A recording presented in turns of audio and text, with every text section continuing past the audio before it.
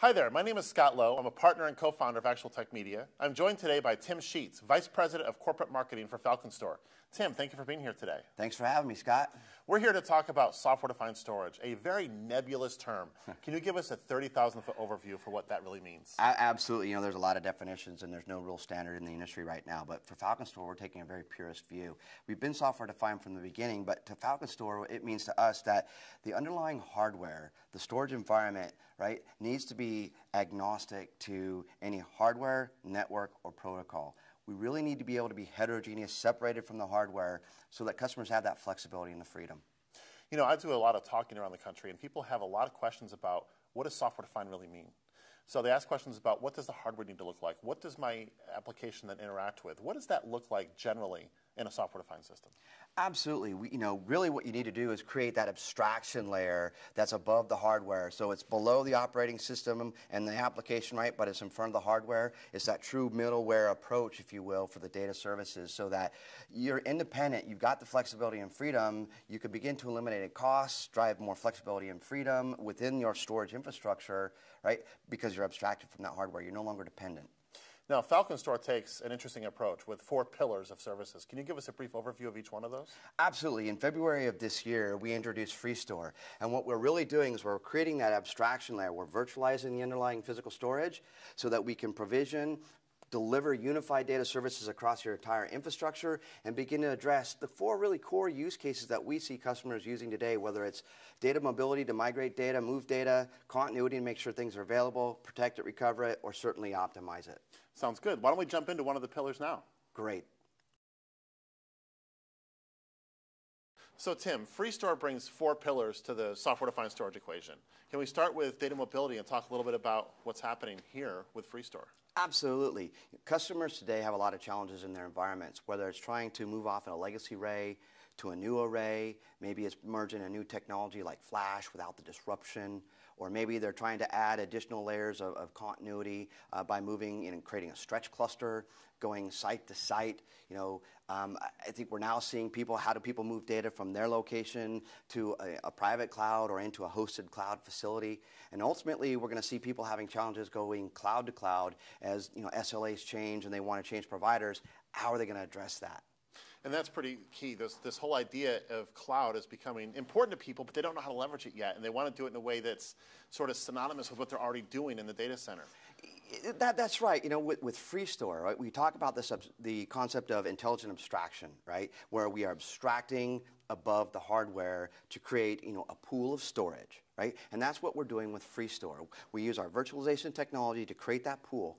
Not only does that allow us the ability to more efficiently use the underlying storage, but you now take things like hardware type, hardware brand, connectivity, iSCSI, fiber channel, FCO, out of the equation, right? Each one of those paradigms can be very expensive. And now you're breaking those chains or removing, the limitations people have and giving them the flexibility to move things around as they need them, as it makes sense to their business, their budgets, and their requirements. You know, another challenge people have is around supporting both physical and virtual machines with the same storage, especially with a lot of the emerging storage systems will only support virtual. Can you talk about how FreeStor handles that? You know, one of the things that I think sets FreeStor apart with FreeStor is the fact that we can, with a single platform, address physical, virtual, different types of storage, different brands of storage. You know, when I say different types, I'm talking not only, as I mentioned, protocols, but now how do you use flash, high-performance spindles, low-cost spindles, tape, and ultimately cloud in a single platform with a single set of tools versus tool by tool, array by array, protocol by protocol. Now we can become a lot more, now we can become a lot less complex, begin to lower the costs because now you're doing it in one layer versus license by license, array by array for the capabilities. Let's take, for example, our ability to drive mobility and migration.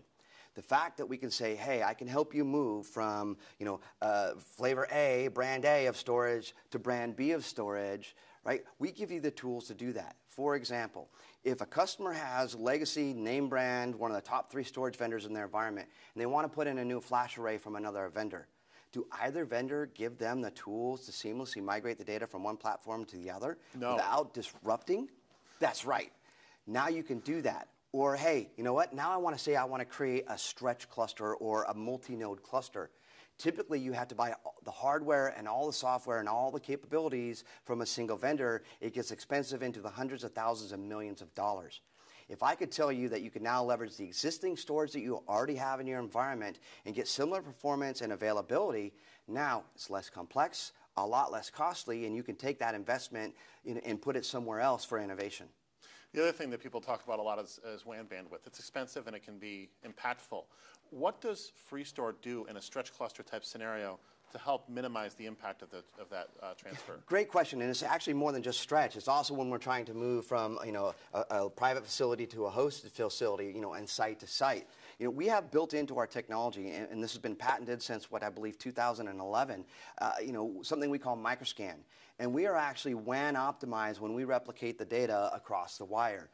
WAN replication can be one of the most expensive costs in an entire data center. So we're not only optimizing you there, but now we're taking out a lot of those limitations and restraints of disparate hardware of moving to P to NEP, right? Or even going from physical and converting it to virtual on the fly. So when you're going in to a cloud scenario, you're already virtualized, you're already ready to go.